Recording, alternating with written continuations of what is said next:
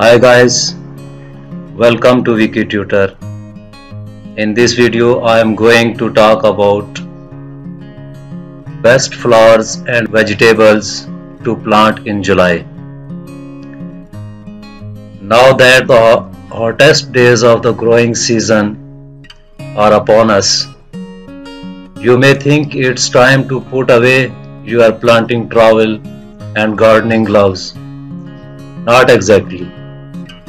You actually can plant many different edibles and ornamentals in July to squeeze out a second harvest or brighten up faded flower buds, containers, and planter boxes. Many types of edibles can be planted from seed even now, as long as you have enough time left before a frost. But before starting the video, please subscribe to the channel, press the bell icon to receive every upload. So let's start the video. Number 1. Pumpkin. If you want pumpkins for baking, autumn decorating, or carving, now's the time to get your seeds in the ground. Look for compact varieties if you are short on space, though those vines still require about 6 to 8 square feet to grow. Place a few pumpkin seeds in each hole and keep watered, especially when flowers and fruits are forming. Number 2. Moss rose. These tough, low-growing succulents, also called portulaca, tolerate heat and drought. They bloom all summer until a hard frost and look amazing draping out of hanging baskets or beds. Next is tomato. It's not too late for tomatoes, which adore warm temperatures, but read the plant tags. While many varieties of tomatoes take about 100 days to mature, you will find some in the 50 to 60 day range, which still gives you sufficient time to harvest before frost in most climates. Zinnia. These sturdy annuals give a faded garden new life in bold shades of red, orange, white, salmon, and hot pink.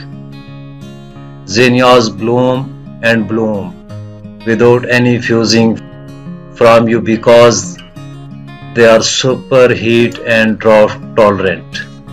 Greens. In cooler regions of the country, start your fall crop of spinach now. Seed in rows as you did in the spring. Cover lightly with soil and keep moist. In hot climates, opt for other spinach-like plants that can handle the heat, such as Malabar spinach, which is actually a vine with edible leaves. Pentas. These annuals are great summer bloomers in cheerful pink and purple and pure white colors. Butterflies, bees, and hummingbirds love pentas. They work equally well to perk up faded containers or to add a layer of color to landscapes. The next is marigold. These tough as nail annuals, they perky until a hard freeze. In bright shades of yellow, gold, orange, and even creamy white, marigolds look good in any garden setting and add a bright pop of color to containers or bed. Beans.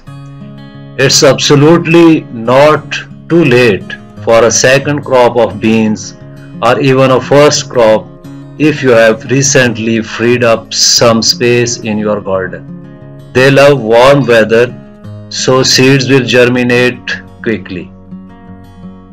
Bush beans and pole beans, which require a trellis or nut to climb, are prolific, so the more often you pick, the more you will get. Lantana, gorgeous deep shades of saturated pinks, purples, oranges, yellow, and pure white makes lantana a welcome addition to the midsummer garden. They are heat and drought tolerant annuals that pollinators love. They sometimes survive winter in milder climates. The last one is cucumber. Cookies are fast growers, so you can plant seeds now for another crop before your first frost. Look for compact bush varieties which take up less room in your garden. Bush types also do well in containers.